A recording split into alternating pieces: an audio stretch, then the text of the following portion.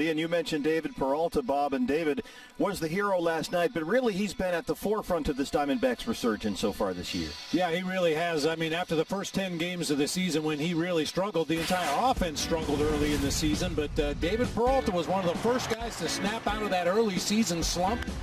You see a 182 average and only one extra base hit in 10 games. He had 2 extra base hits in the ball game last night. That long home run, double into the gap in right center, but the biggest hit of the game was that little ground ball that snuck through the right side for the game winner. Well, he's up against a very good pitcher, as they talked about on the pregame show. Frankie Montas goes for the A's, and Luke Weaver is on the mound for the Diamondbacks here this afternoon. And the question, as we take a look at the offense here, if you look at the top National League batting leaders, and how about that, 3 Diamondbacks in the top 7? That has to be reassuring to a pitcher taking the mound in front of the Diamondbacks. Starling Marte, David Peralta, Ketel Marte, all ranked among the league leaders. Now the question for Luke Weaver will be, how long can he go in the ball game? Remember, he has had trouble getting through that 4th inning, and the feeling might be if he can just do it once, we might be free and clear here. Well, we've seen Luke Weaver when he's been at his best, able to pitch deep into the ball game and pretty much command a game. But this season, whether it's a mental issue, whether physically he tires in that 4th inning, certainly it would help him if he could keep his pitch count down in the first 3 to give him an opportunity to pitch that 4th inning. But up against a very good Oakland lineup today. Much more when we come back. The Diamondbacks and the Athletics. Time to celebrate. Let's go for the perfect homestand. And your Diamondback starting pitcher, presented by Nissan, is the right-hander Luke Weaver. Something of a mystery to this point. 4 innings is the longest he's gone in a start this year. Yeah, Luke looking to right the ship, 0-3 with an ERA over 12 going into play today. If you want something to hang your hat on, Luke Weaver beat these Oakland A's for his first major league win back in the 2016 season at Busch Stadium, pitching for the Cardinals, so maybe he'll have good memories of facing the green and gold and show his best here today. Up against one of the best lineups in the major leagues, the A's, despite their loss last night, have still won 13 of their last 16. And here is the batting order for Bob Meldon's Athletics, brought to you by your Valley Chevy dealers.